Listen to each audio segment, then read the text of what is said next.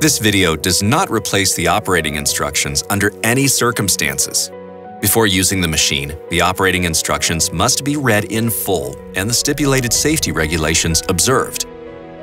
The manufacturer assumes no liability for damage caused by non-observance of the operating instructions. Hi there, my name's Lisa and I'm part of the internal sales team at GOEWEIL. In this video, I'm going to show you how to set up the LT-Master and VARIO-Master. To help clarify things, we'll use this model to show you the various modules. Hydraulic pivoting drawbar, bale delivery ramp, twin wrapping arm with film pre-stretcher, bale chamber, binding, control panel, elevator and refeed belt, feeder. The accessories package contains a handheld transmitter for the bale deposit, a holder for the handheld transmitter, a filling gun for grease lubrication, a cable harness for the power supply with an isobus socket, a spiral cable for the lighting system, a key for the control cabinet, an ABS spiral cable, the operating instructions.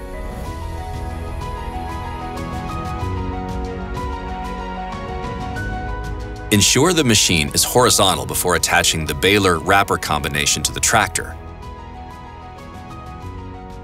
Move the switching valve to the central position in order to adjust the two front support feet.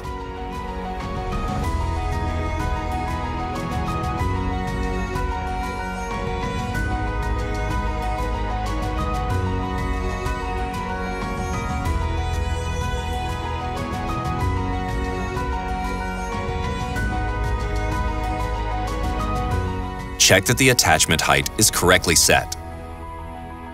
Refer to the operating instructions for more information.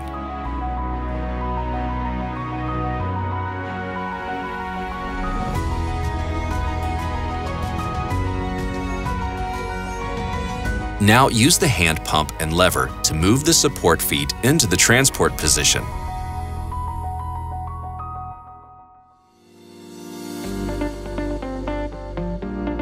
The Baler-Wrapper combination is fitted with either a hydraulic or a compressed air brake system. When using a dual-line air brake system, the brake line, yellow, must always be connected first, followed by the supply line, red.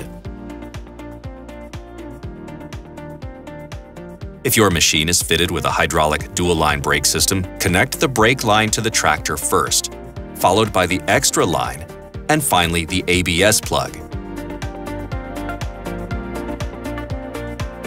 Before driving off, check that the parking brake has been released. This is located on the right-hand side of the machine, underneath the black toolbox. Check the vertical play on the PTO shaft stub before connecting the joint shaft to the tractor. Excessive play will cause severe vibrations on the machine. Then secure the PTO shaft guard with the chain. Note, adjust the length of the PTO shaft when attaching to the tractor for the first time.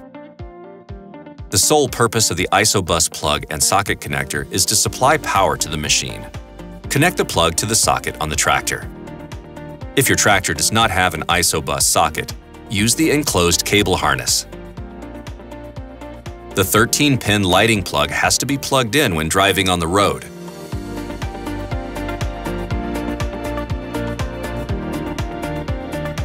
Check that the lighting is working properly before traveling on a public road. The machine is now attached. Next, I'm going to show you how to maneuver it into its work position. Ensure that the machine is set up on a dry, firm, and level surface. Two hydraulic control devices are needed in order to position the Baler-Wrapper combination. For the safety bolt of the pivoting drawbar, the hydraulic hose with the green dust cover cap is connected to a control device.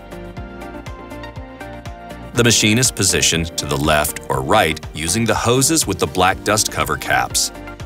A double-acting control device is required.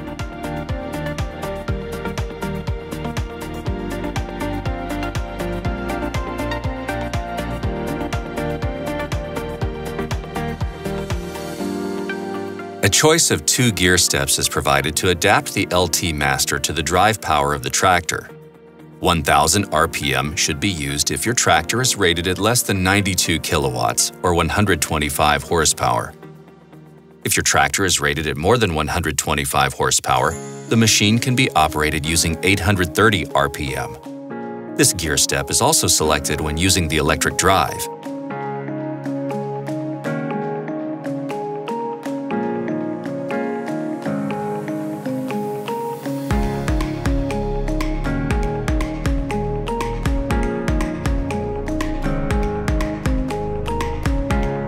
Leave enough space to remove the bales and to accommodate all the material you will need. The drawbar safety bolt must be unlocked before the machine is positioned. Note, if the safety bolt does not retract, moving the drawbar a little may help. The machine is moved fully to the relevant delivery side using the double-acting control device. Important: do not try to position the machine while it's stationary. This is best done while moving at a walking pace. To protect the PTO shaft and the machine, it's important that the drawbar and tractor form a straight line. Next, switch on the PTO shaft at the appropriate speed. For the LT-Master, this will be either 830 or 1000 RPM, depending on the gear step. The VARIO-Master operates at a speed between 600 and 1000 RPM. Note that the hydraulic system of the machine is active as soon as the PTO shaft starts turning. Next, open the side cover on the left-hand side of the machine. Remove the safety cotter pin first.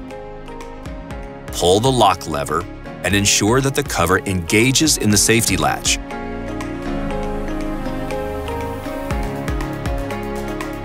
Repeat the procedure on the right-hand side of the machine. The additional control block on the control panel is used when configuring the machine. These functions are operated in combination with the air fan lever on the main control block. Check that the switching valve is in the central position, and then start by lowering the 2 rear support feet, followed by the 2 front support feet. If working on a less firm surface, use wooden beams or hardwood blocks to prevent any twisting of the machine. The machine should be totally level both lengthwise and crosswise. To lower the bale deposit ramp, undo the relevant lock. Note the bale deposit ramp with the bale tipper is locked on both sides.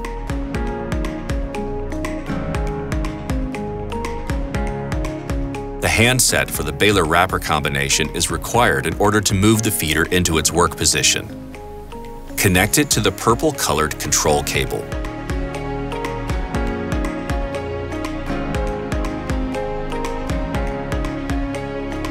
Switch the handset on by pressing the green key. If your machine is already equipped with a Profi Plus terminal, switch it on using the on-off switch. Then press Start. Important: if the emergency stop message appears on the display, all the emergency stop switches must first be deactivated.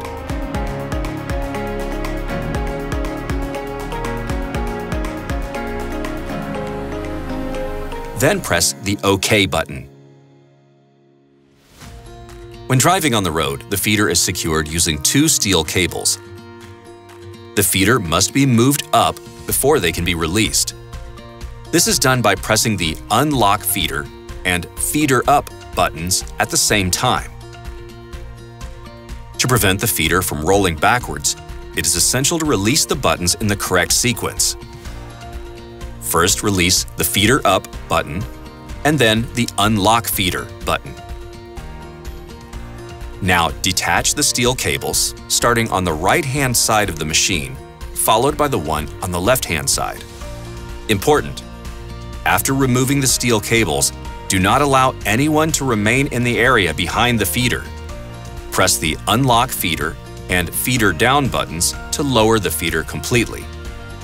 Ensure that the support roller rests on the ground across its entire width.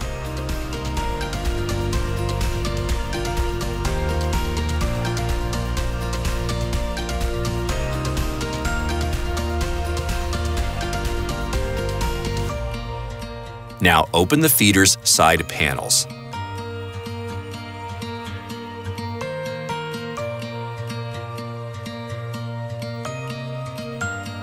To complete the setup, fold up the side plates of the elevator. Every function shown on the left-hand supplemental control block can also be performed using the hand pump. To close the machine again, carry out the above instructions in the reverse order.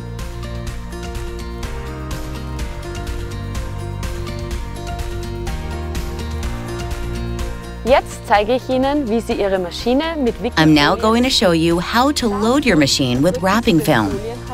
Push the film holder up and lock it in its uppermost position. Next, fold down the film storage so you can remove a roll of wrapping film. Note the rotation direction when loading the wrapping film.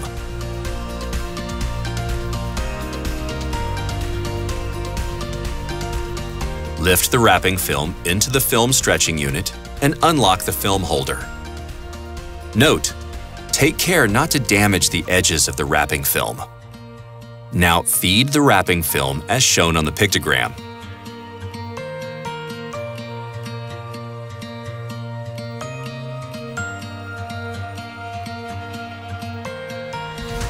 Use the button or hand lever to rotate the wrapping arm to bring the second film stretching unit to your side. Load this with another roll of wrapping film. Check that there is no one in the danger zone around the wrapping arm.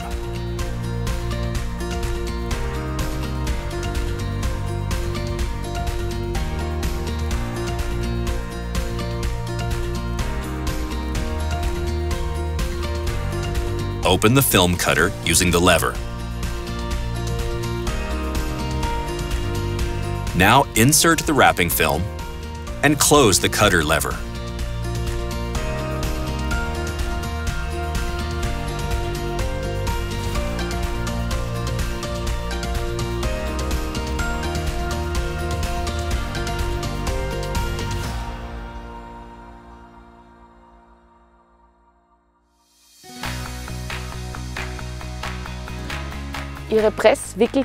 Your Baler-Wrapper combination includes a dual binding unit that can also be used as a single binding unit. The binding system works with both net and wide film. First, I'm going to show you how to load a single roll of net. To make loading the net easier, open the bundle unit and open the cutting knife.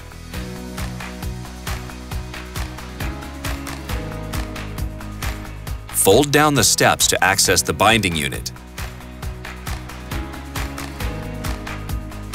First of all, unlock the binding unit and align the stops so the roll of net is positioned centrally.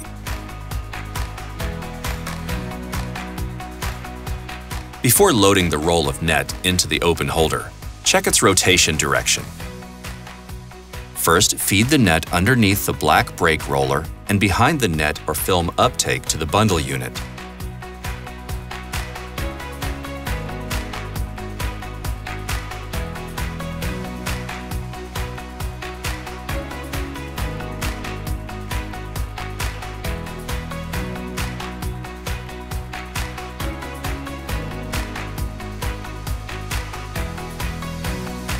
Now pull the net over the widening roller and over the upper black roller into the binding space. The net should extend about 10 centimeters, or rather 4 inches, into this space. Important! Don't forget to lock the binding. Rotate the roller backwards to tension the net.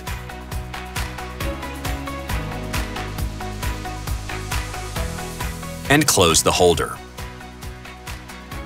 If the dual binding unit is used with nets, both nets are placed into the same binding space. The process of loading a roll of net is therefore exactly the same as seen in the previous steps. Wide film is loaded into the binding in exactly the same way as the net. In the next 2 steps, I'll show you how to load the wide film in single and double configurations. You might find it helpful to form a pigtail. The loading process is also made easier if you cut the start of the pigtail using the blade on the bundle unit.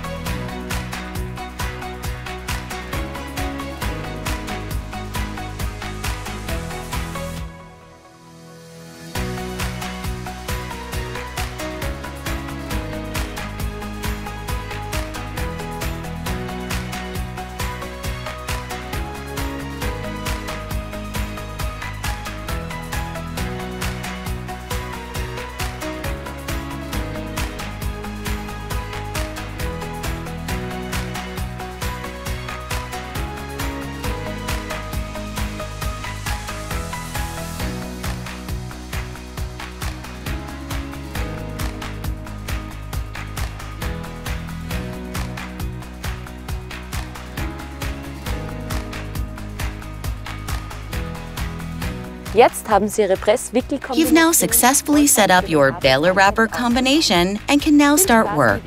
Enjoy using your machine, and thanks for watching. See you again soon.